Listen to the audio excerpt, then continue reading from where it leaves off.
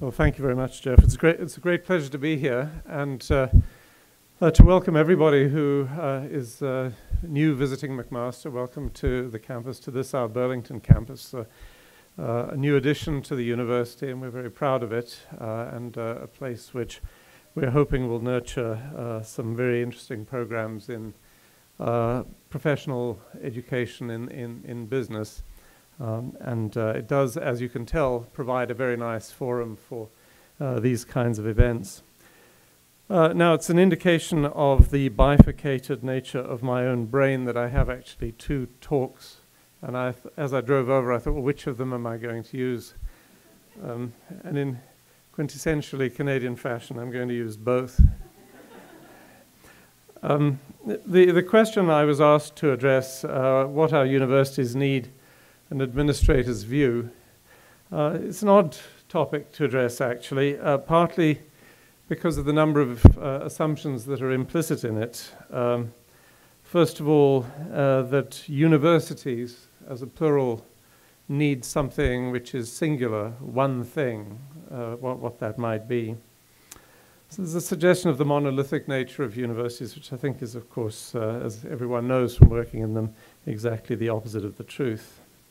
And then there's also the assumption in that question that an administrator is a category of human species, altogether different from the other more humane kinds one thinks of with terms such as teacher and researcher. There is, however, too, in the question, the welcome admission that what I'm being asked to give is one person's view, and that's exactly what I'm going to give. The view of one person who happens to be an administrator.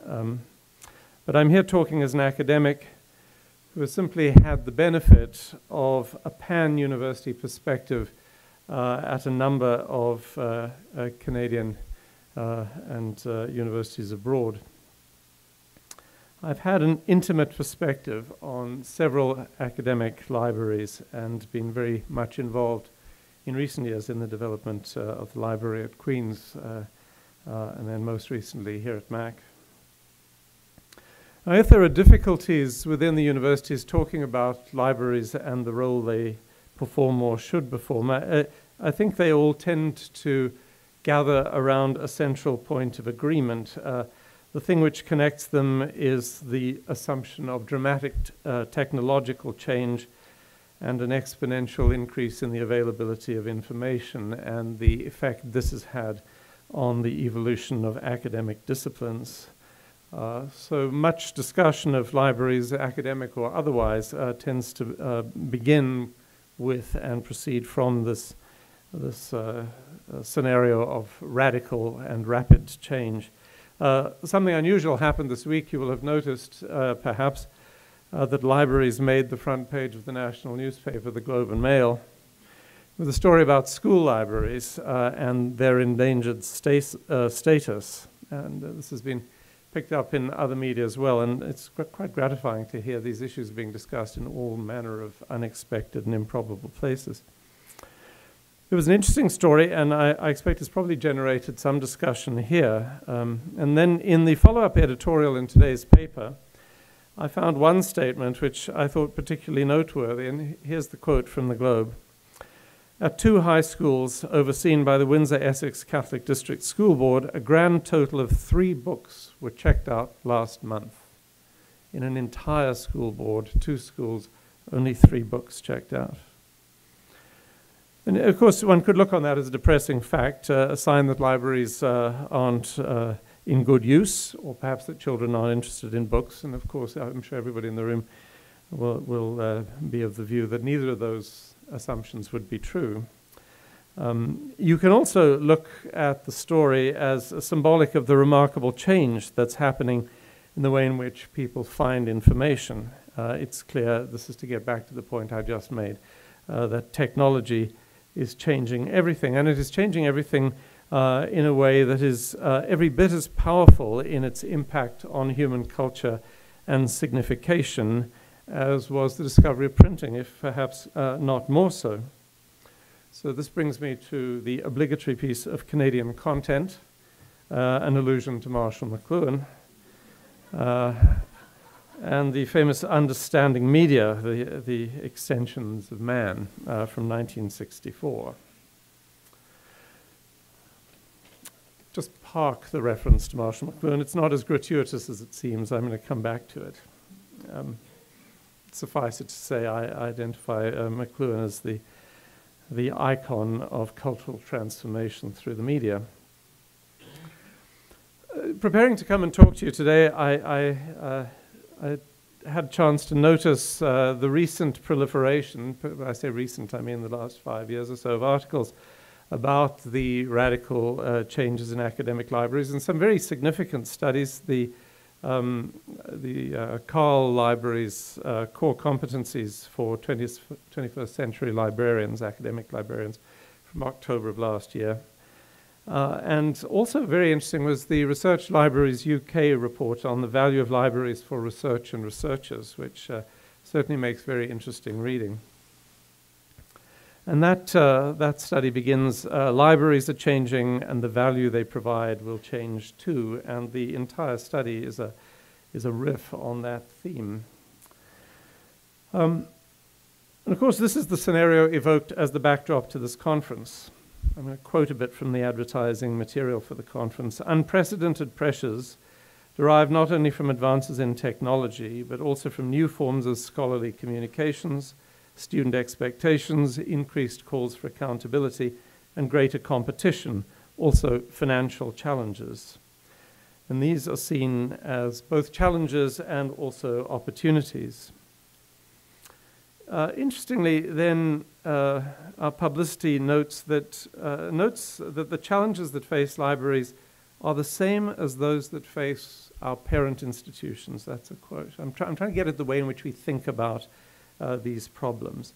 And it is undoubtedly true. That description of the scenario in which the academic libraries are embroiled might just as well hold for a description of the academic units in any university, the budgetary system, and so on and so forth. All of these key items identified here have a very, very significant effect upon the issues we deal with day to day. All of this is true. But it is important to avoid the error. Because I'm not a philosopher, I'm not confident in calling it a syllogism, but I suspect it is a syllogism. This is the error of identifying libraries with their parent institutions. Because when we ask, how do we establish ourselves and our libraries as change agents on our campuses, this is a question posited as a point of discussion for all of you, I think we're skirting rather too close to that kind of identification, the assumption that what is true of the library is true of the university. That is correct. Are the issues confronted by the library, are the stakes the same as they are for the institution as a whole? Now, there's no doubt that 21st century technology is not only making information more readily available, but it is also making that information in an intransitive way. It is shaping it. It is forming it. Now you know why I mentioned McLuhan, right? It is substantively creating intellectual content and the shape of intellectual content. And it is reforming in some important ways the whole cognitive framework within which we approach the world. So technology is transforming our processes for dealing with information so rapidly that there's a temptation to allow process to supplant content, or at least to mistake the former for the latter. And so here's where Marshall McLuhan comes back in. The medium is the message, flanked to left and right by two poets, Robert Creeley and Charles Olson, in whose famous projective essay we have this statement: form is never more than an extension of content.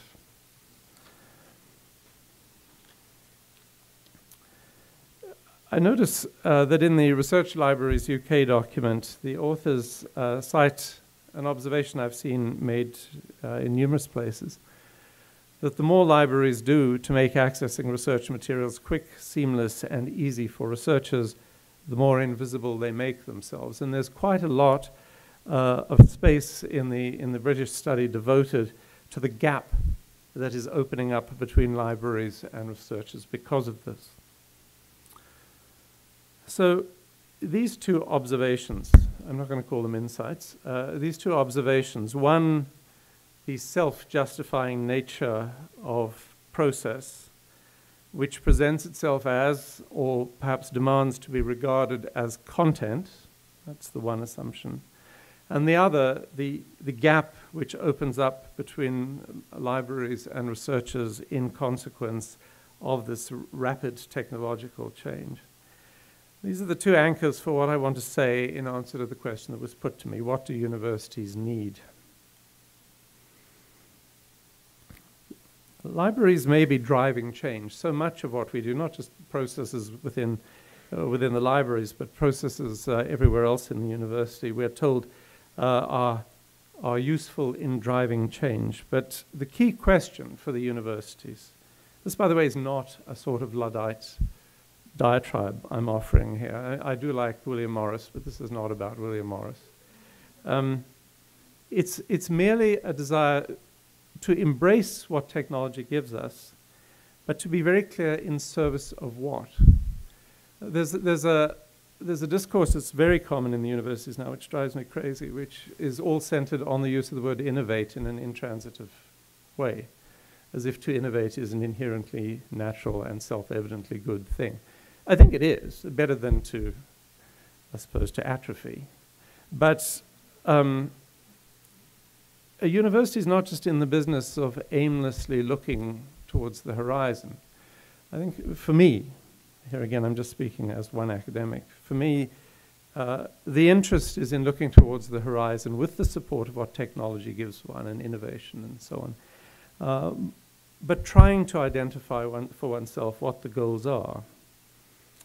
So driving change, innovation, much of the discourse, which people do like to engage in, presents this as the new pioneer spirit setting out into uncharted territory. But for me, it is critically important to ensure that a dialogue is maintained between the academic disciplines and the modes by which libraries and other institutions within the university evolve. Partly because, and this is the lesson of McLuhan, you'll remember whose insight it was, that the ostensible subject of the media is often not the most significant subject, that what is significant comes in by the back door in any assertion. I think it's very important that technological development be subjected to the critique that comes from the academic disciplines. It ought to be a mutually transformative relationship. That's not to say that there should be no technological progress that is not sanctioned by the Department of Classics, not at all. It is to say that there needs to be a dialogue between the Department of Classics and between technological innovation that helps clarify the direction in which technology might lead us, but also helps open up new intellectual horizons within the academic discipline itself. Because I do believe, as was implicit in some of the publicity material for the conference, that it is true that the libraries can have a hugely transformative and positive effect in the universities on the academic disciplines, partly by the challenge which new technology provides. But the dialogue has to be preserved. If there is no dialogue, then that gap that I spoke about and that's alluded to in the British study will open up and become unbridgeable. I presume the outcome of that would be new disciplines shaped entirely by technology.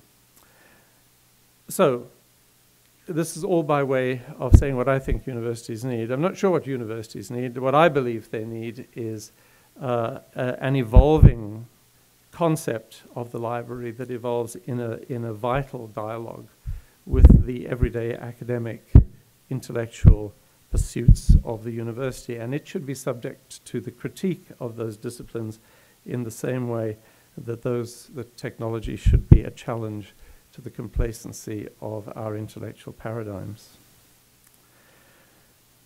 All of that said, that is not an expression of discontent, because my observation is that university libraries are, in fact, helping to lead the country in a way to find the balance between the tools that are available and that can be maximized to not only preserve and share knowledge, but to open up the intellectual space in which new thoughts and new discoveries can occur. It makes me wonder, just going back to the school library story, whether there isn't a role the universities could play in helping the schools as they too try to find the best path forward for their students. Because even within the high schools, technology can have a transformative effect on young people in these schools. And it can often, this can often be possible, but the dialogue, as I say, has to be real. It's a great privilege to be able to come and talk to all of you. You are the experts in this field. I'm a literature scholar with a fondness for citing old theoreticians on the subject of the media and its potential for transformation. I think the issues you've been pondering are hugely important. There's not a day that goes by when, of course, these things are controversial, when the controversies surrounding what we do in the library and how the library should serve the university, as discussion and debate continues, there's not a day that goes by that I don't think this is vitally important and central to the health and well-being of our university, and that we should continue to debate this as our academic disciplines evolve and as the practice of librarianship and the conception of the university library evolves as well. So thanks very much for the opportunity to come and at least welcome you and offer some thoughts about it from my perspective. Thank you very much.